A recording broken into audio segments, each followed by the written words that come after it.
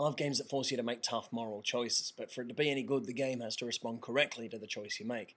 I remember playing Fable. Remember Fable? The first game that didn't live up to Peter Molyneux's outrageous claims? Well, in Fable, when you defeated a bandit king, you could either spare his life and get good points, or you could kill him and get bad points. I did something different. I spared his life, but I murdered all his family and friends to teach him a lesson about being an asshole. But the game didn't understand what I'd done. It said, you spared the bandit king's life, you get good points. Bad Fable.